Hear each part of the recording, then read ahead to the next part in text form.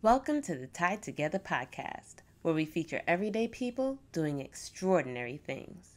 Be sure to like, subscribe, and share so others can join in on the conversation too. Today's guest took passion and talent and merged them into business. She's rubbed elbows and hosted interviews with elite artists like Monifa and Wyclef Jean, been front row at the VMA red carpet, and invited to speak at women's leadership summits to spread her wealth of knowledge in business and marketing. Just like every good album has an intro, Toni started her journey pursuing a degree in media and marketing communications and landed an internship at Jive Records. Today, she is the owner of her own digital media, marketing, and public relations firm, Bohr Media. Please welcome Ms. Antoinette Warren. Hi, hello. Good. Welcome. Thank you for being on today. Thank you so much for the invitation. You're very welcome. So take me back to college, your college days. What were your dreams and goals back then? When I started college, to be very honest with you, I didn't really have a concrete vision. I knew that I wanted to go in business, but I didn't really know. And I did have this concept of maybe I'll do marketing, right? But I think when I first started Baruch, I was doing like a general business degree, and then you have to take your core classes, and then you decide if you're going to go into accounting or you're going to go into other specifications. And I did have that mindset that I would do marketing, because even from high school, I heard about marketing and I was like, I think that's something that I could be good at, but I didn't really know exactly what it entailed specifically. But I didn't love college. I just thought that, and it's probably more meaningful today, I thought college is a business.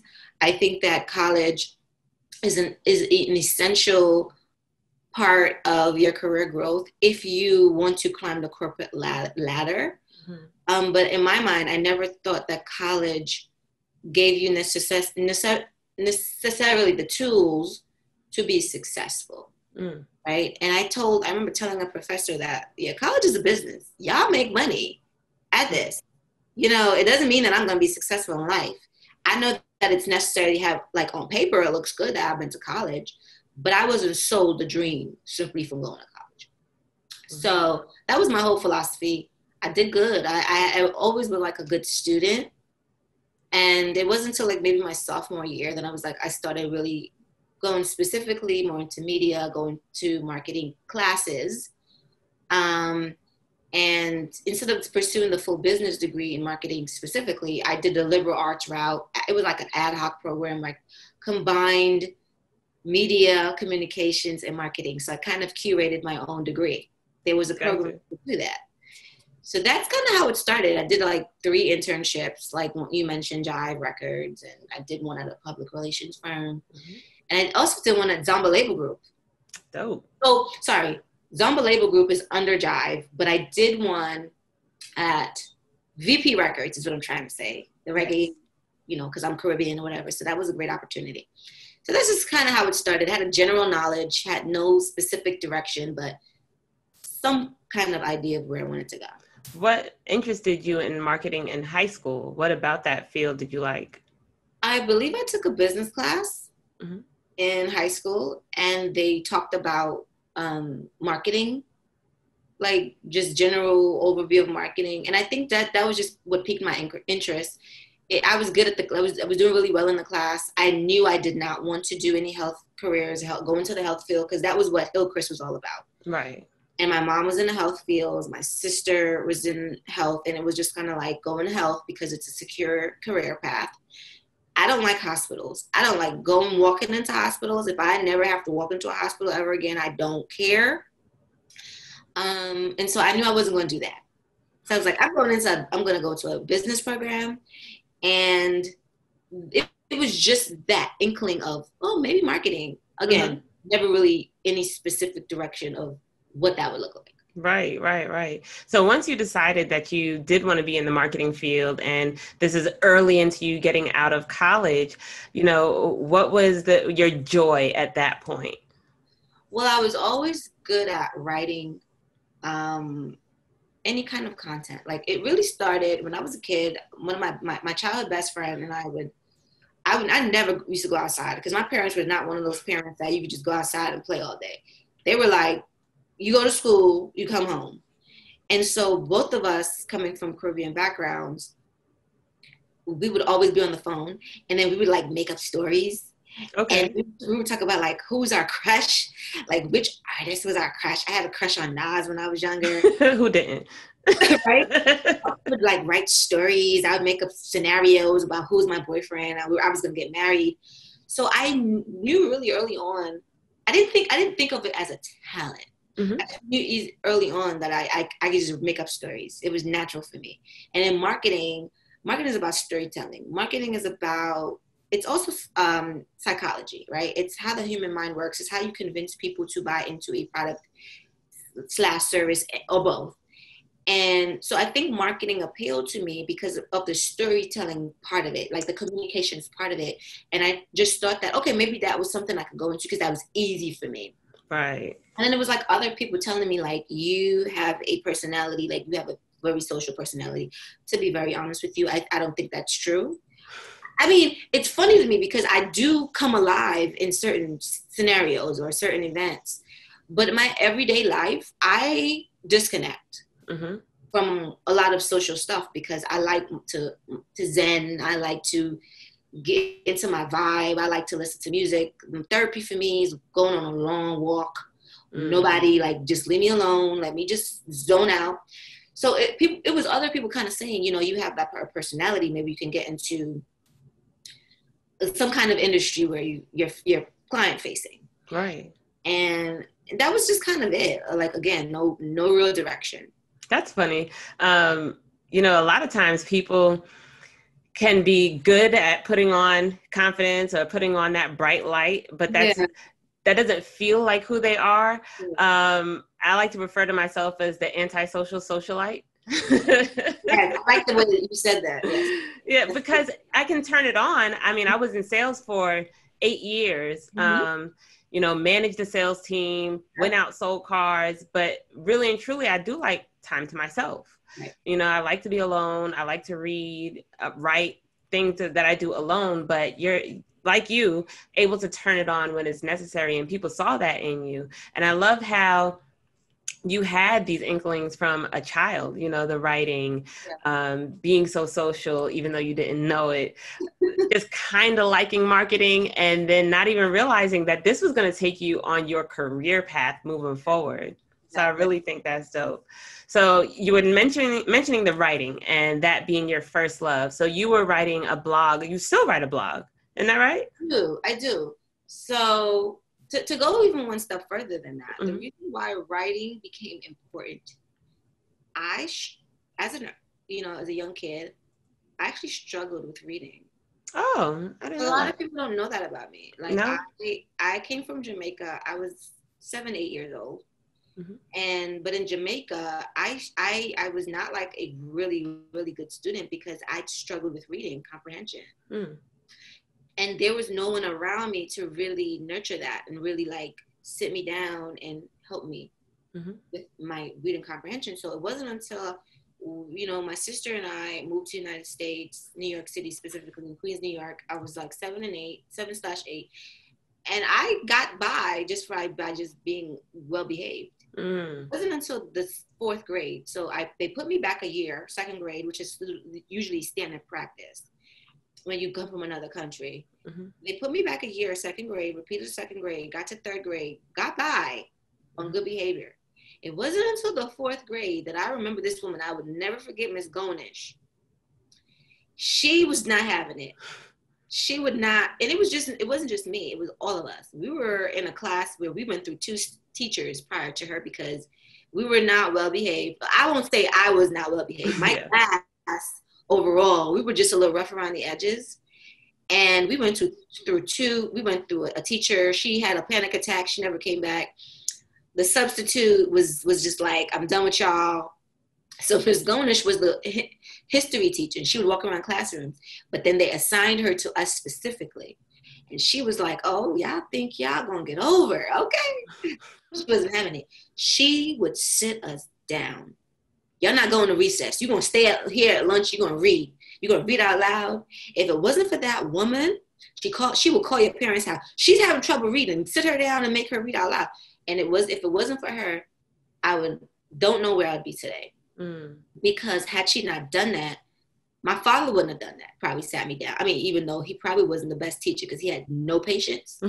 But again, she hadn't done that, I probably would not have learned how to read and appreciate reading, appreciate language, and then appreciate storytelling. So that was really also what made me go into writing and stuff, because I didn't know how to read until a very long time. Wow. I wouldn't have known that about you at all. You don't know that. Yeah. Because I think we went to school in middle school together. Yep. Yeah.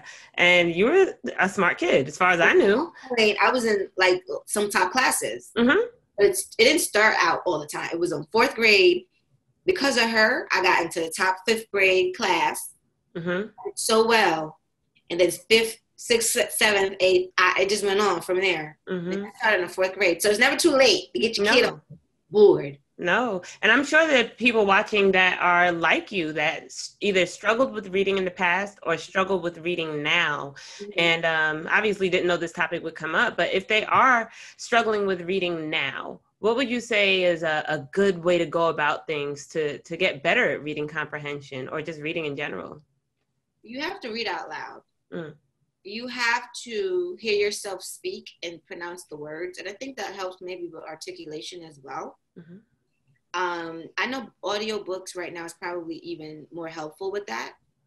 But you literally have to sit down and read out loud and get comfortable with looking stupid. Because I guess in people's mind, you got this ego.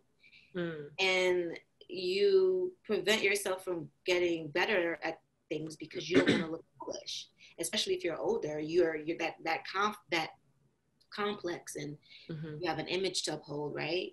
But I think reading out loud is an excellent way to combat your reading challenges. Listening to audiobooks and hear how things should be said or the proper pronunciation of words could definitely help with that. And you can do that in private. I was going to ask you, do you suggest like alone or in front of people? I think you should start out in private, and then as you become more comfortable, maybe somebody that's closest to you, that's not judgy or that they're very understanding, compassionate, you can probably pull them in and ask them like, help me, or confide in them like, I've struggled, but do you mind letting me read out loud for you to hear me? And if I have challenge, you can help me correct that.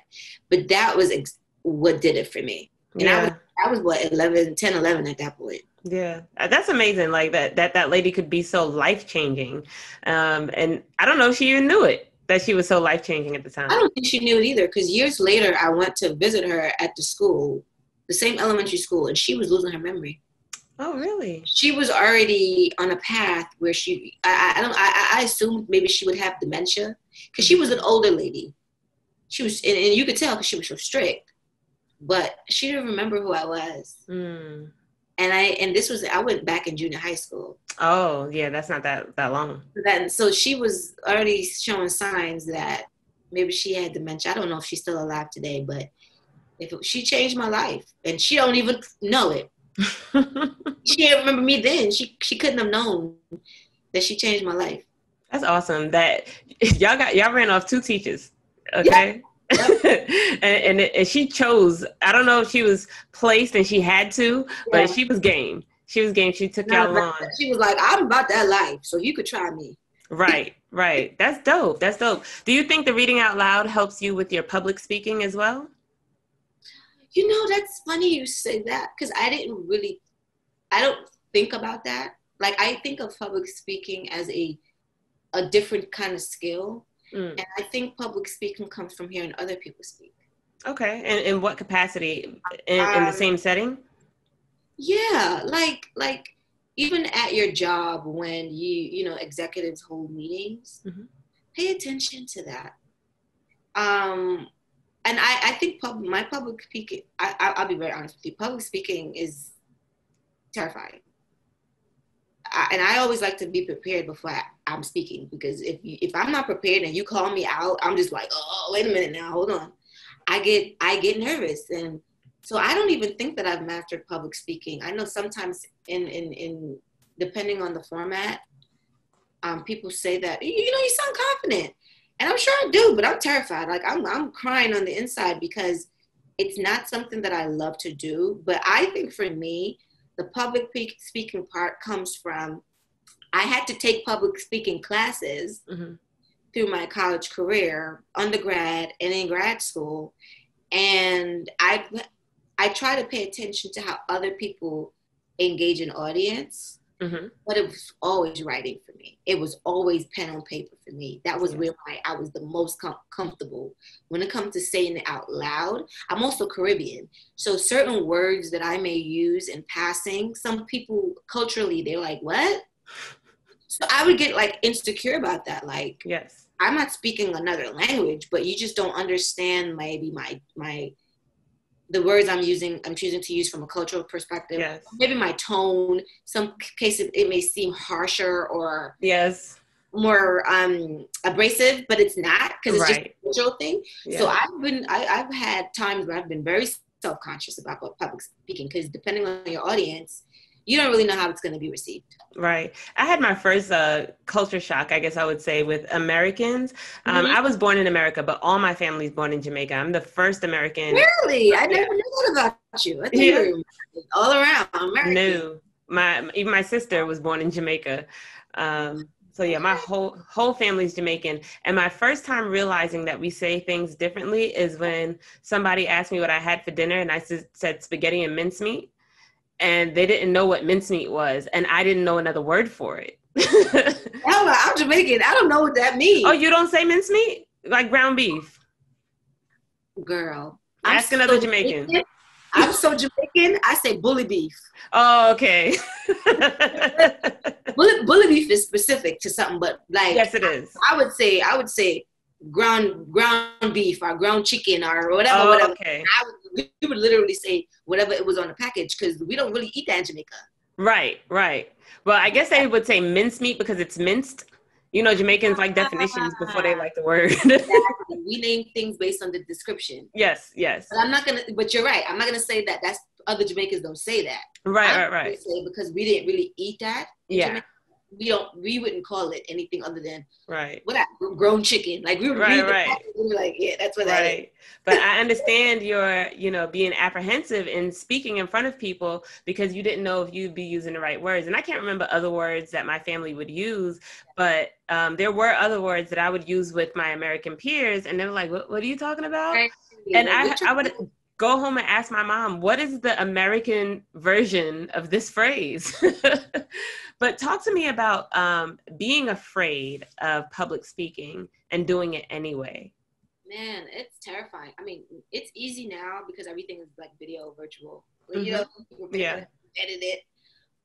But I will not lie. It's one of the reasons why I do not miss corporate America, because corporate America is predominantly white. And it's predominantly white American. And there is not a lot of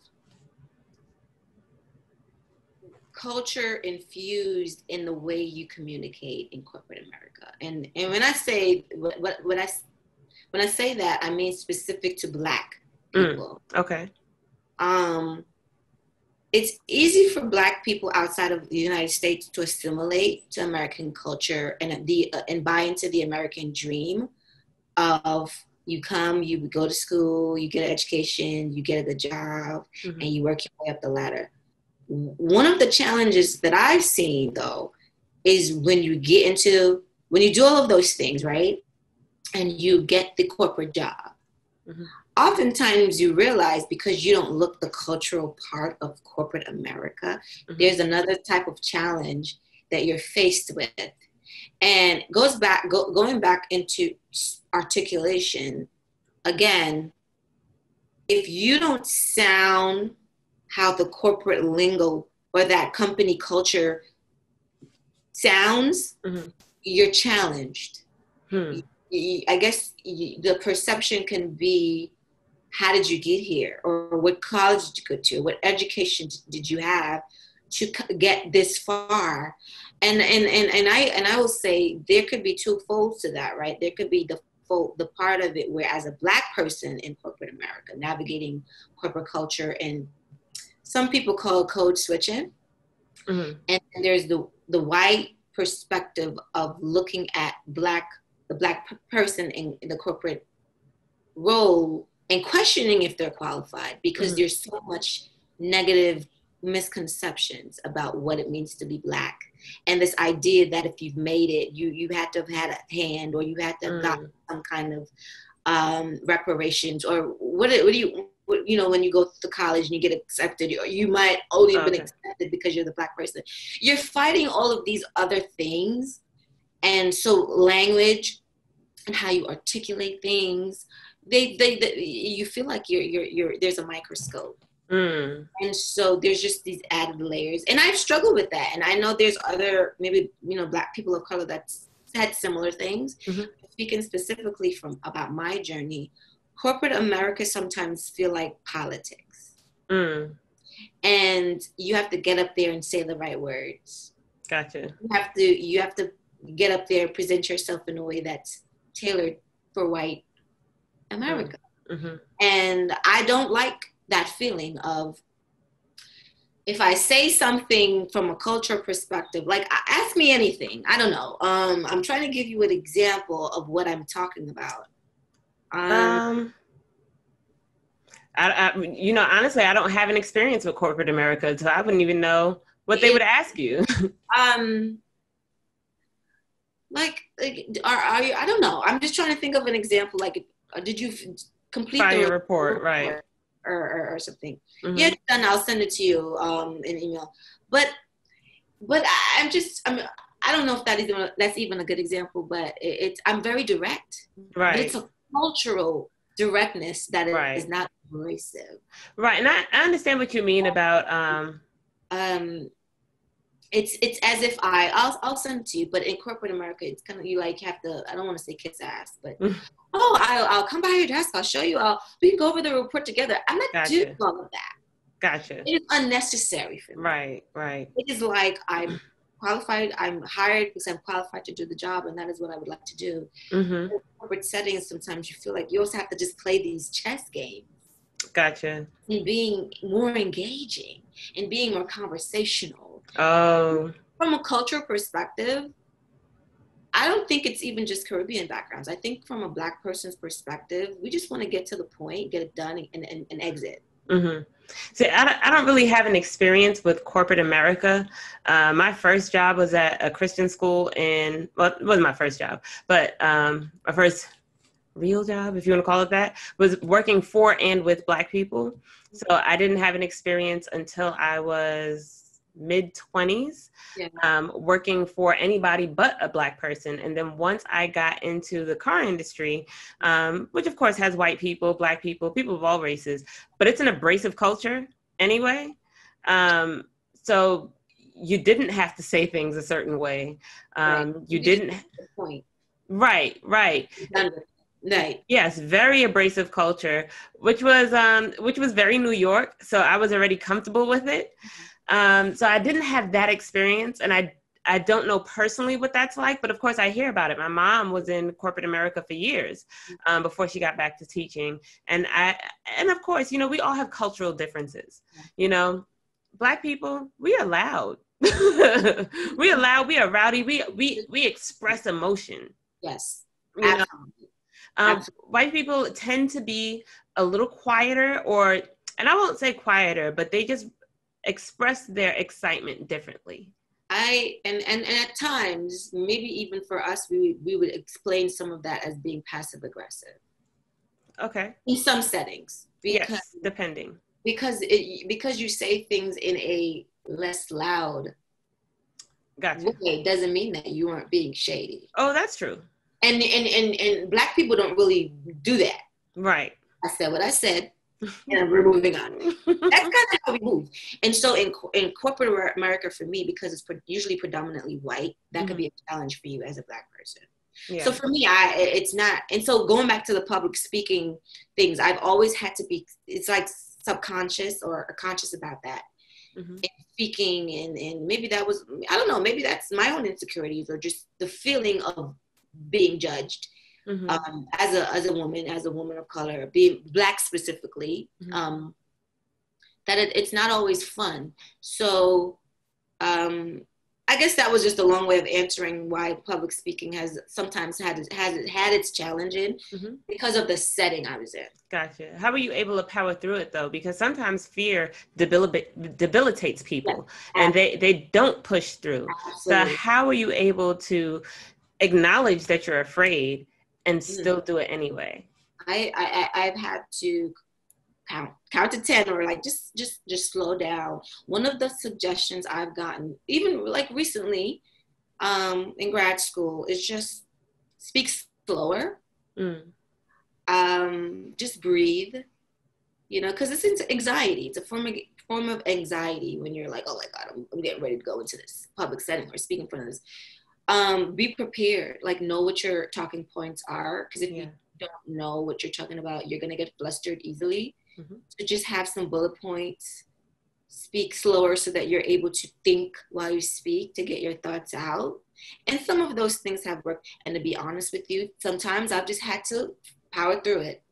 I've just had to get it done and just be as comfortable, as confident as possible, and tell myself it's not that serious. Yeah. Something. Power through it. Yeah. I think that's dope. So you host networking events in the community. You host them on Facebook Live, Instagram Live, where you are highlighting women in business. Yeah. Of course, you're giving away knowledge. You're letting these women know what you've been through and building your own brand and your own business. Why give away information like that instead of charging? Because you could charge a lot for that. Well, the funny part about that is I'm starting to charge now. Right. I'm starting to charge now. Mm-hmm. But for the longest, it was about building community. Mm-hmm. I'm passionate about women, and I'm passionate about specifically Black women. And I know women overall, we've all faced challenges. But I'm passionate about Black women because I'm a Black woman. Like, it's just what it is. Mm-hmm. I'm passionate about the Black community as a whole.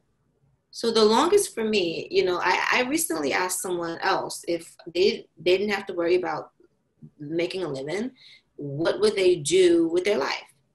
And I kind of had to think about that for myself. Well, they kind of threw it back to me. And I said, if I didn't have to worry about making a living, I would direct all of my efforts to helping women. Because I grew up in environments where women were abused. Mm. And I, even in my younger years, I remember being in relationships that weren't necessarily healthy for me. Mm-hmm. And you don't realize some of the things that you take on mentally and emotionally because of what you saw growing up. Mm-hmm. Right? So the strong women that I saw in my communities were often talked about it badly if they stood up for themselves. Or I guess going back to being loud, that negative perception of being Black and being female. Mm-hmm. Whenever you saw that, it was like they were less likely to have men in their lives because, which man want to deal with that? Right. Right. Mm-hmm. And then there was the other side of when you don't have a backbone, you don't speak up for yourself, you're going to be taken advantage of and hurt. Right. So for my whole life, I feel like I've had to try to find the balance between the two. And so I care about helping Black women because I want to dismantle the misconceptions of this angry Black women. A lot of Black women aren't angry and Black just because we're born Black. Right. Angry. Right. There's a lot of layered stuff there. Mm-hmm. There's a lot of women that are hurt, mm-hmm. that are abused, mm-hmm. that are disrespected. And I know that Black men have their own journeys and their own challenges. But one of the things for me is we have to become better at understanding each other's triggers to be better for each other, but also to be better individually. So that is predominantly why when I say my platform now by her own rules, helping women become their best selves personally, professionally. I mean that.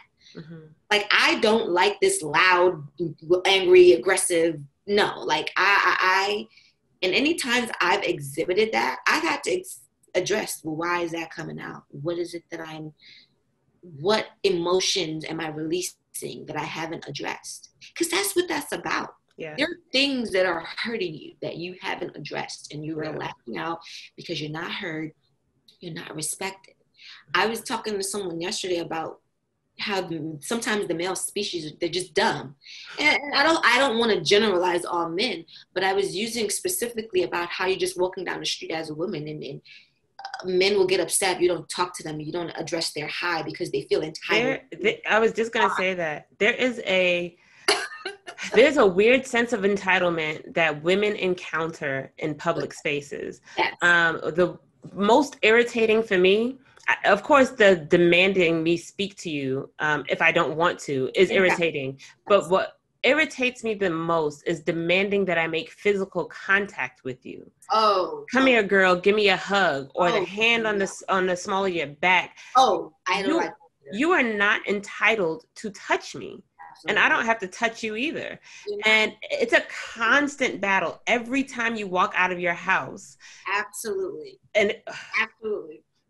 So based on that conversation, I was just simply explaining that you don't have a clue what women encounter every day just from being women. Period. I'm not trying to say that being a man is easier. Right. You don't have to navigate a world where you feel your very existence is to please somebody outside of yourself. Mm-hmm. Specifically the male species, because men have been programmed to view women as things to objectify, of not humans, not people, not someone with an opinion, with her own perspective, with her own experiences. They're not taught to speak to us as people. They're taught to pursue us. They're taught to invade our space. They're taught to think for us. They're taught to tell us what we need to do with our own bodies. They're taught to own us. And from that perspective, going back to even the Black female experience, when we engage with Black men, and they've been taught poorly too. Mm-hmm. And it's frustrating. Right. When you have that layer of misogyny, then you have the Black woman experience where a lot of these Black women had to be the men and the women in their households. Mm-hmm. And then men try to insert themselves in that and don't find where they need to assist and not try to come in and dominate. That is frustrating. Oh God, yeah. Women sometimes can't. If you consider being a woman or being a woman, how do you rely on men you haven't been taught to be able to trust and rely on?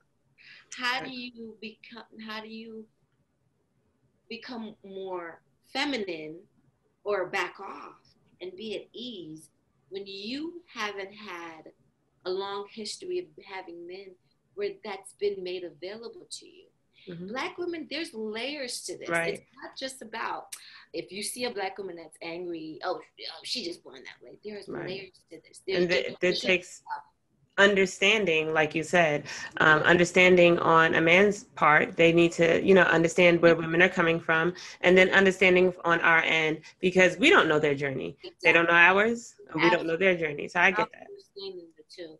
It's not about anti-men, and I hate when the conversation turns to, these feminists are anti-men. Feminism is just about choice. Feminism is about women knowing her choices to make those informed choices for herself. Whether you want to be a stay-at-home mom, whether you want to be the independent, career-driven, it is just about choice. Right. People insert conversations to confuse the masses to try to make a point. That's what feminism or they just become defensive. They feel something in them has been triggered, and they become defensive and feel that this has become man hate. Exactly. It's not supposed to be about man hate. It's just really about trying to help men better understand how they've been taught toxic behavior that's been disruptive to us. Mm-hmm. That's really what we're trying to get them to understand. Men are necessary. Women are necessary. We need each other. Of course. So if you understand your toxic behavior. Maybe you can change them. Right. So if you're one of those demanding to touch women, come here, baby, give me a hug. Don't be like that. Give me a hug. Stop doing that. Woman, what you wouldn't even want a man to do to your daughter. Don't do to women or expect from women what you wouldn't want your daughter to do in regards to a man. And it's like Right. there's a disconnect. And it's weird that yes, there is a disconnect. As your own person, you can value what you want for yourself and all that, but you're not teaching it to your sons and to your daughters. Exactly. I don't believe that there should be double standards in a lot of areas. I teach my son to respect himself, to respect women. Who knows? Of course, he's going to grow up and be who he's going to be. But I try to instill in him not just respect for a woman's body, but for his own. Exactly. You know, respect your body, then you're going to be able to respect somebody. Right. Absolutely. Right. Here I am. I can have roughly one baby every 9 months. Roughly, give or take, with twins and, you know, whatever. He can have as many babies as he wants. Exactly. My theory has always been unload the gun. Don't put a bulletproof vest on the victim. Unload the gun. You know, don't go spread seed everywhere. So you have to train your boys to respect themselves and women. So I want to get into By Her Own Rules. How long have you had this business now? Okay, so By Her Own Rules actually started out as a different company. Mm-hmm. So I started the blog, the pop culture news blog in 2008. Mm-hmm. I had no jobs lined up because it was a recession and the housing market crashed and I was just graduating. So there was nothing lined up for me. And the internship at Jive Records, I got an assignment to research blogs, entertainment blogs, predominantly Black entertainment platforms to advertise artists. Mm-hmm. And through that research, I was like, man, I could start one. I could start a blog. So my blog was called Cotton Candy because it was about treating your sweet tooth, the mm-hmm. entertainment, you know what I mean? Your artists, your latest, you know, pop culture fix and fashion. So that was my blog. So the company originally was Cotton Candy Media. Mm-hmm. And that went on for so long. I mean, I did that for 8 years, to be honest. I was freelancing. I was working a regular job. I was not in my field. I was doing more customer service support role while I was freelancing because, again, I hadn't gotten the corporate experience. So I was getting a corporate job. Mm-hmm. So I was freelancing or moonlighting and then working the operations, customer support roles. And I did it for about 8 years. And then I felt like I had no real specific direction and I needed to realign. Mm-hmm. So I finally did get the, you know, corporate position in 2015 2015. And I was kind of over the blog stuff. I was also over talking about pop culture and celebrities. Like, I was like, I don't care about these people. Not that I don't care about these people, but who cares, right? It's not important news. I want to give relationship advice. I want to talk about financing, financial literacy. I want to get to the heart of some stuff.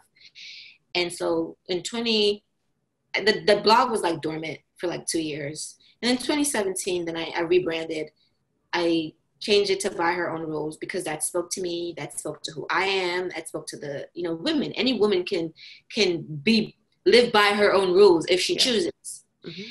So that was like, oh, I love that. That's it. So then I had to changed the name of the company. So I'm like, this fits, By Her Own Rules, Born Media, the acronym of By Her, it was just easy. So that all transitioned in 2017. That's dope. That's dope. So what are you doing with the company? I know you're doing PR, right? And you're doing marketing and things like that. So tell me, what's a day in your life like with this company? So I've always been, because I know what it's like to live through a recession, like mm-hmm. kind of like what we're going right now. I've always been prepared. I've always had like a job and my hustle, right?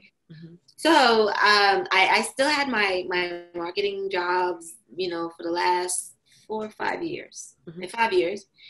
And I was still doing my own business and my events and consulting and all that kind of stuff. So with the pandemic, all of that kind of changed for me. And I was faced with, I got laid off because My job was client facing. My job was, I did digital marketing for a company that was more client facing. We ran events. Right. And you can't have events. Mm-hmm. And if the company can't do what makes them money, then jobs aren't essential. So I was one of the people who got laid off because we're not marketing events. That's not happening. Right. And it was at that point that I had to make a decision. Outside of trying to be safe and making it through all of this, I took some months off. I wasn't thinking about getting another job. There wasn't any really, but I wasn't even thinking about getting another job. I was just kind of like, I'm going to take care of my mental health, my well-being. I do have a company. Like, I have the LLC, I have the bank account, I have a legit company. But again, that was dormant. I wasn't really doing anything with it. Mm-hmm.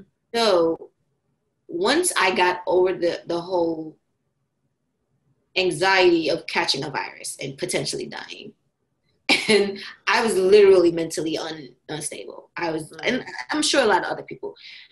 It wasn't until maybe 2 months ago that I was like, okay, I'm going to really do this for real. I'm not going to worry about getting a job or working for another person. I'm going to work for myself full time this time. And so a day in the life for me is I'm setting up meetings. I'm reaching out to people. I have accounts. I'm on Upwork. I'm on Fiverr. I'm trying to get my minority and Black women owned business. Well, it's minority and women owned Black enterprise. I'm saying it wrong, but it's MWBE. Yes. Yes. So I'm going through the city to get that done. My application is taking a little while, but so I can start getting some government contracts. Mm-hmm. But one of the things I've done also, I've network. I'm telling you, having a network of people that refer you to stuff has just been a blessing. And, you know, people say network, but when you say network, you always think about going to networking events, mm-hmm. talking to people. Right. But they don't think about it in terms of relationships you've already built. Mm-hmm. And if it wasn't for that, right. I'd probably be struggling right now, because there are people who I've worked with directly at previous companies. There are people who, there was one lady we didn't work together directly, but we worked at the same company. And I simply reached out to her on LinkedIn. And I said, I see that you also have your own company. Like, I would love to work with you. Maybe we can help each other out. Mm-hmm. From that conversation, she's been referring me contracts. I have a meeting with a company next week. From a former employee or a former coworker, she mm-hmm. sent me a platform to sign up for, where they send me contracts. So talk to me about the contracts and what you do for other companies. Oh, okay. So some companies outsource marketing. They don't have an in-house marketing department, mm-hmm. or they may have in-house marketers, but they may need market research for mm-hmm. if you want to do a product launch or a new service. Mm-hmm. They may need to do market research on that particular segment because they haven't done it yet. So they may look for agencies to work with, right? Mm-hmm. Some companies, let's say one example, I'm looking to do a complete redesign of a website for a school, right?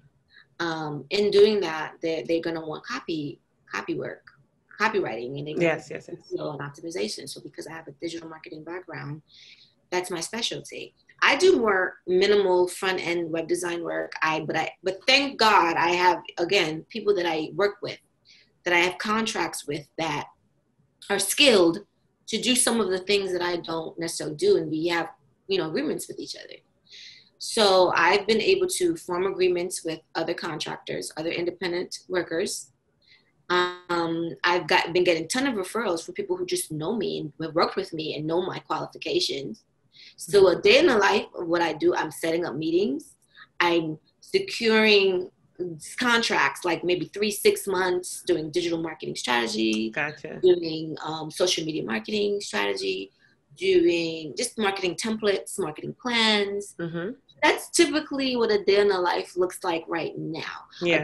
I'm hoping that I'll get longer contracts for like a year, mm-hmm. but So that's kind of what my day looks like now, but it's exciting. Yeah. Yeah, I It's can imagine. exciting. I could imagine because during this pandemic, it's been very hard on a lot of people, especially people who are dealing with loss. Yep. And another side to the pandemic, it is not brighter or I'm not putting any, not turning down the light on, the losses that have been experienced. But Yeah. the other side to the pandemic is people are finding what they're really passionate about because they're basically pushed into a corner. You lost your job, because there was no work in your field because nobody can be one-on-one, face-to-face, no events. So you basically pushed in a corner and you had to ask yourself, from what I'm hearing, well, what do I do now? Exactly. And when there's no job to find in your field, well, you looked at what you were already good at. Yeah. How do you feel about pursuing this full time? How's that feel now? It's scary. You're going to have times when you have a project that you get paid up front, and then you may have weeks where you're not getting any new thing and you've got bills, right? Mm-hmm. Thank God I'm in a spot where I'm okay. I'm not one of these people that is like, if I don't get paid today, I don't eat today. I'm not in a spot like that. Mm-hmm. But it's scary because it's new territory for me. Again, because I've experienced a recession. I've always had backup. I've always had a plan A and a plan B. One source is steady income, and one source is not steady, but I can manage. Right. So now that my comfort, that source, consistent sources of income is no longer there, that's the scary part. Yeah. Well, what I've learned from this is that I'm more capable than I thought. Like, you don't know what you're capable of doing until you're in a position you've got to do it.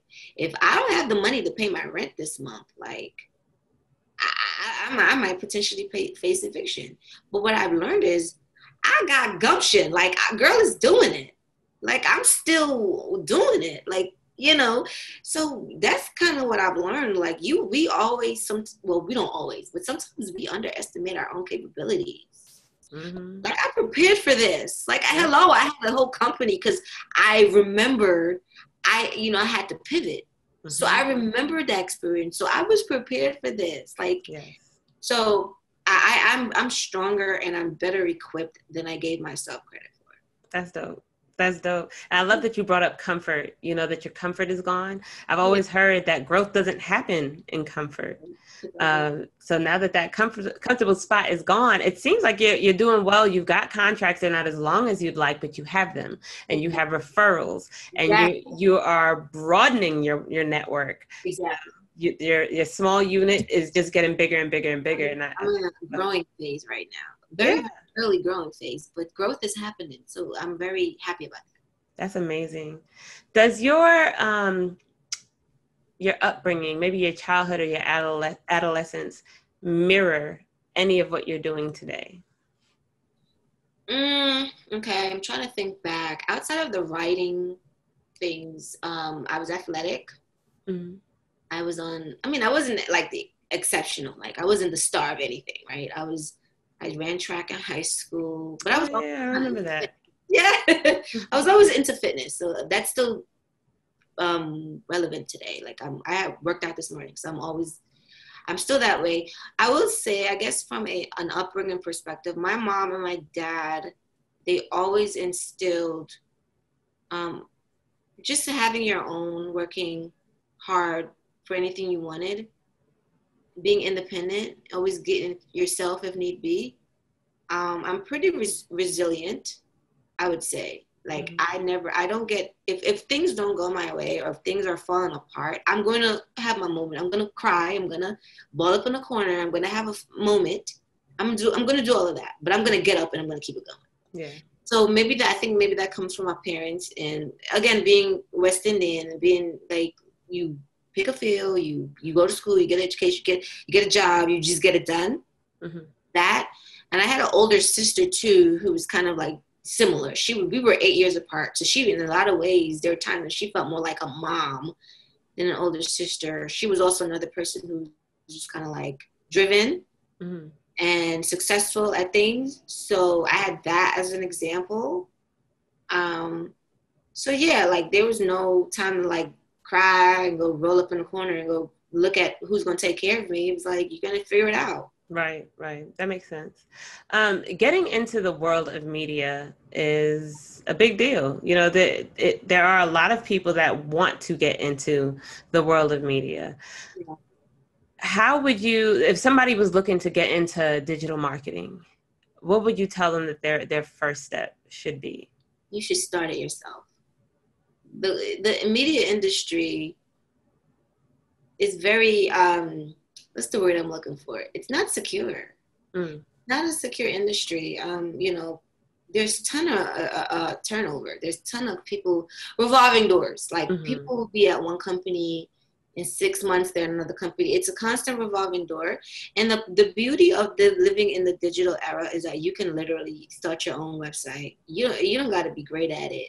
You can learn as you go. Yeah. I would say to just simply start a blog. It's free to start a blog. You can literally get on WordPress or Blogger or whatever without any kind of hosting company and start telling your story and start telling other people's stories. It's really easy. You know, the hard part, I guess, is getting traction, is getting more visibility and getting people to start, you know, taking you seriously and maybe look at it as a career or making money at it. That could be the challenging part too. But it's really easy to start. Like, just start it. Stop waiting for people to give you permission and stop waiting for people to do it for you, or stop waiting for people to let you in the door of their company. Because a lot of these big media companies went online because people were online. People started growing their own.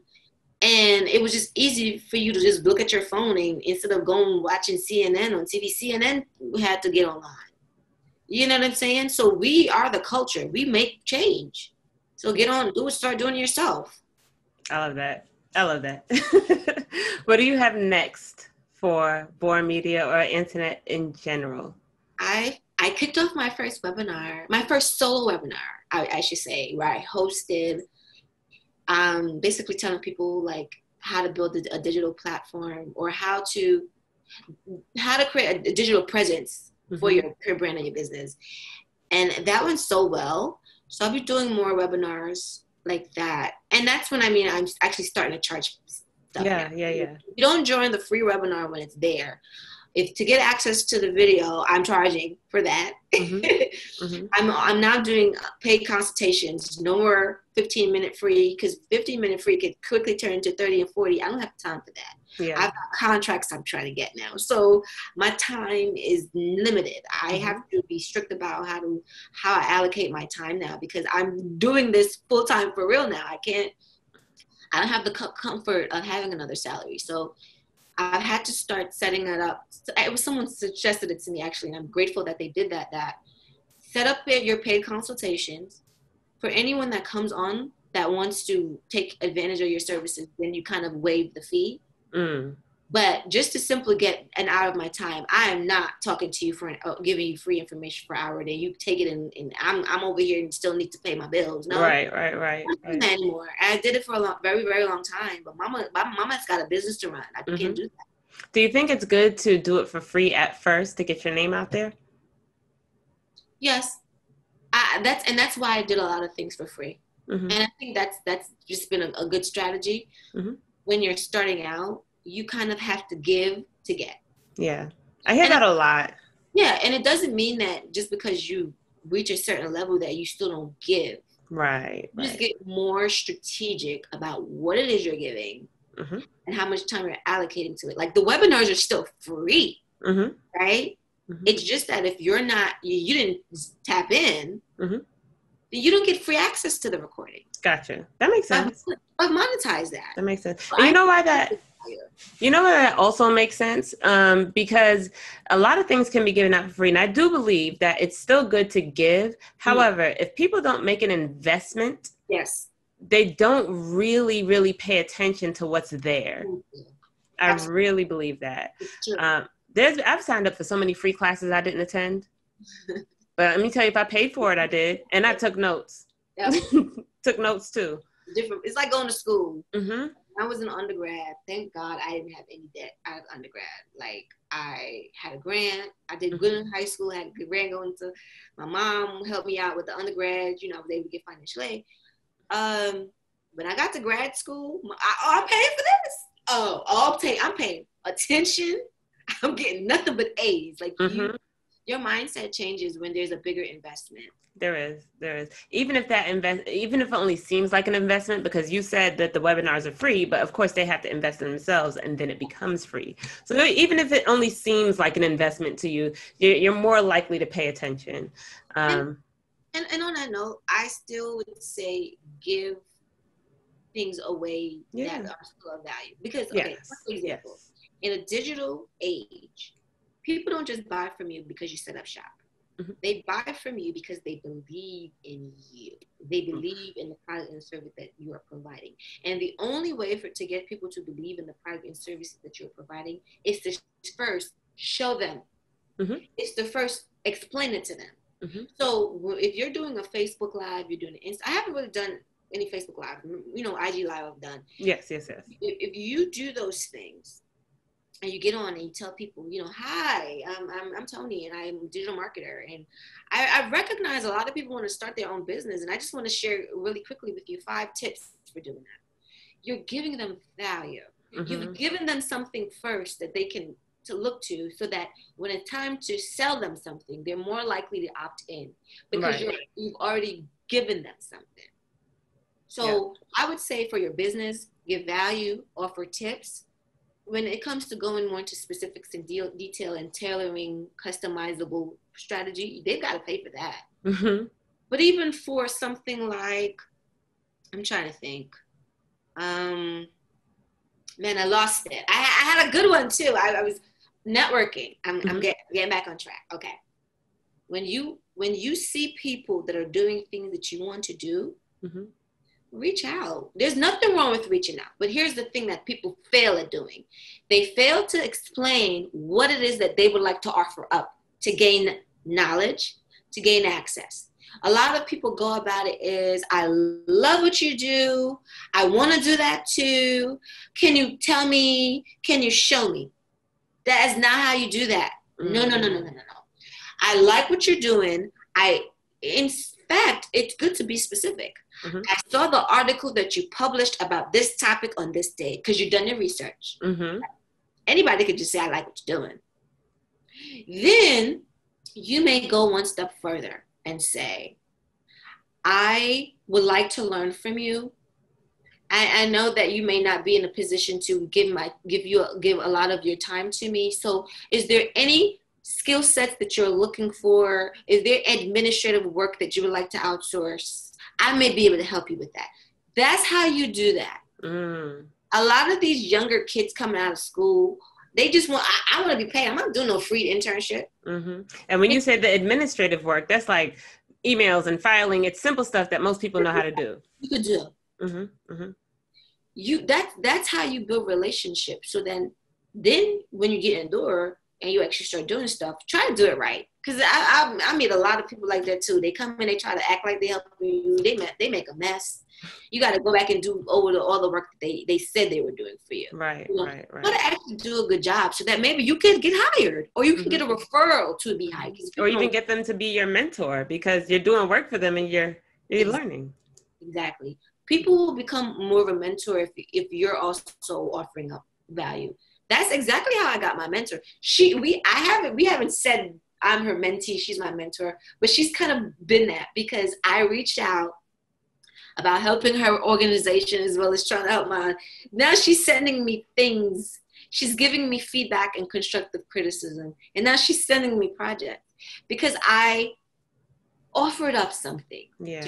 I think that's a very good key that you just offered the community. Yeah. I think that is very good, because people do ask for things sometimes, and there's nothing wrong with asking. And you should, if you hate asking, build up the courage and ask. But I love that you gave a how to the ask. How do you go about that? People sometimes don't know that they have skills that they can offer up. That's another part of the challenge. I do remember being green and not thinking I knew anything. And oh my God, how can I even work with that person? Oh my God, how can I even speak to this person. They're so much advanced. And we don't give ourselves enough credit. Like, I'm good at writing. Like, I could have been writing emails. Mm-hmm. Like, I could have been writing, doing resumes. I could have been, we seem to think that if somebody is the Beyonce in their industry and you're starting out, you have nothing to offer. You have nothing. And that's not true. There are skills you have that comes natural to you that people will pay for.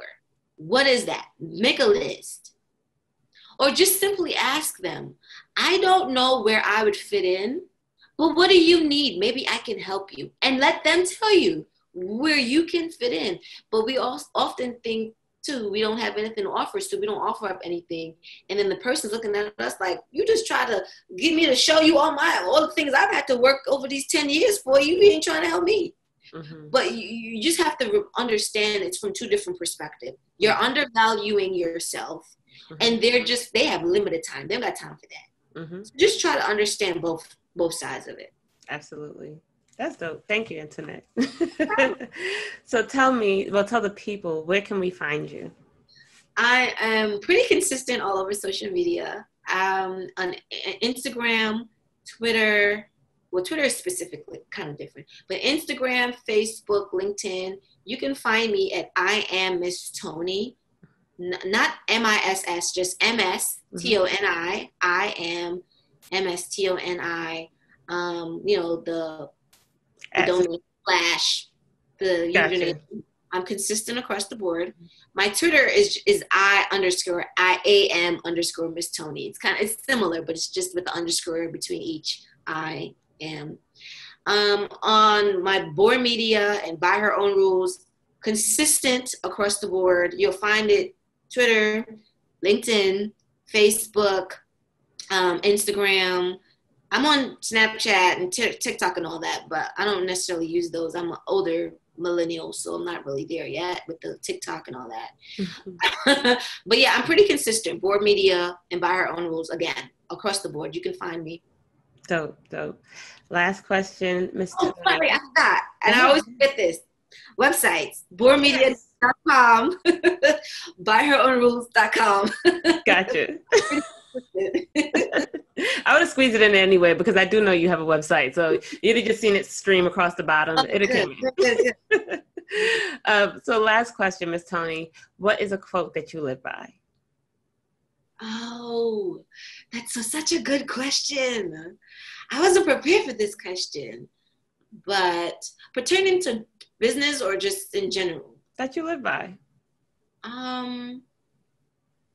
I love the Maya Angelou quote. People don't remember what you do or what you say, but they remember how you make them feel. I try to keep that in the back of my mind too, in how I also handle my business, because I'm not going to say I'm the best at everything. But one of the things that's given me referring customers or coming back is because I have excellent customer service skills, and I try to make people feel important and that their concerns are important. So that's definitely one. There's another one, but it's still in my mind right now. But that would be like up there. That's a good one. And I have always liked that quote. I actually just had that conversation with my son 3 weeks ago, regarding his father, because his father has passed a long time now. So he doesn't remember a lot about him. Yeah. And, I try to, invigorate his memory and ask him what he remembers and talk about stories. And so rather than ask him what he remembered, I told him to detail how he felt when he was with his father and how he thought his father felt. And he just lit up because he could remember the feeling. And so I thought that was really dope. Yeah, I love that. Yes. Yeah, if you take that approach in your life, you'll have better interpersonal relationships too. You have to remember, going back to how we speak to each other, right? Communicate, speak to people, don't speak at people, and try to find commonalities where you can connect. That often you'll have better long-term relationships in both business and in your personal life, because you come at each other from a personable perspective. So yes, I love that quote. Yes, it's a dope one. Toni, thank you so much for being on. I'm very happy for you. I am glad you were backed into a corner because now you are just going to blow up. I hope so. I'm ready for it. I'm preparing for it. So thank you so much. You're ready. You've been doing it for years. Thank you. And thanks for the invitation. I believe in everything that you're doing too. I see you. I see you with your organization tied together. I said that right. Yes. Right? Yes. Now that you're hosting your own podcast. I'm proud of you. Thank you. Thank you. Nerve-wracking, scary, Yes. all that good stuff, but so what? Just do it. Exactly. You're doing it. Just do it. And I hope what people can gain from what you've said throughout this podcast and what you just said now and what I said about even being scared is that the people you see that are doing dope things are not doing it without fear. Not always. Maybe once they become seasoned and all that stuff. Right. But they're not doing it without fear. They're just doing it anyway. Exactly. Mm-hmm. Exactly. What are you going to do? Buckle, fall? Like, no. Sometimes you have to keep going. Yeah. So we don't live a life full of regrets. Exactly. That's another good one. Yep. I love that one. Thank you, Toni. I can't wait to have you back on because I will. Bye. You're welcome. Later.